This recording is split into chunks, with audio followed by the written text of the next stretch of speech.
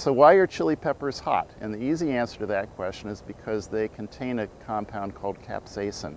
Capsaicin is special because it binds to receptors in our mouth that signal to our brain that we have something that is thermally hot in our mouth.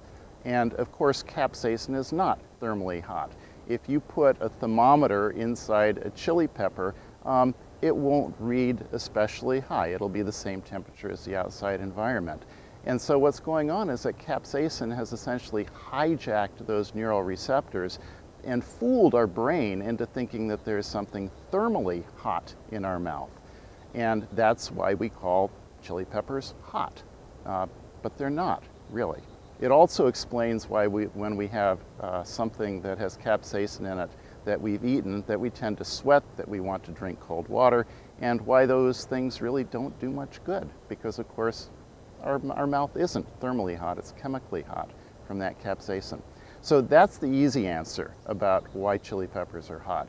But there's another more complex answer about why chili peppers are hot, and that has to do with why a plant would put a compound like capsaicin into the fruits. The purpose of a fruit, if you're a plant, is to get something to eat you. And the important thing about being eaten is that the thing that eats you ingests your seeds and then later defecates those seeds somewhere else and therefore disperses them. And that's a big deal to a plant because most plants are literally rooted in place, and the only way they can get from one place to another is if something carries them there or if wind blows them there. But for chili peppers, it's really all in getting an animal to eat them and disperse them.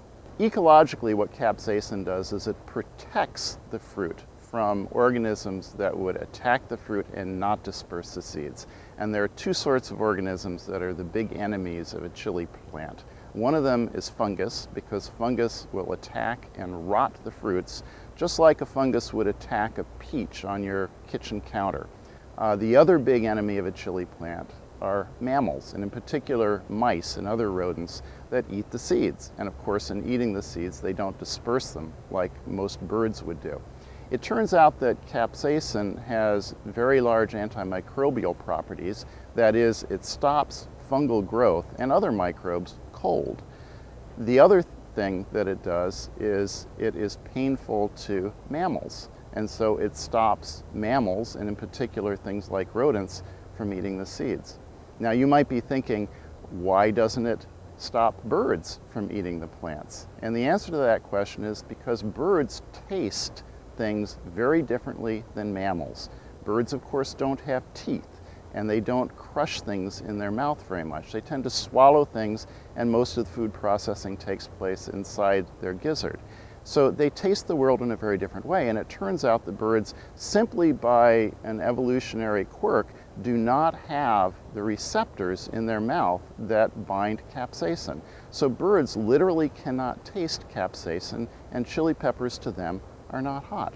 And so what you have in capsaicin is this magical sort of compound that targets the mammals and the fungi that would destroy the seeds while not discouraging the birds that would eat the fruits and disperse the seeds.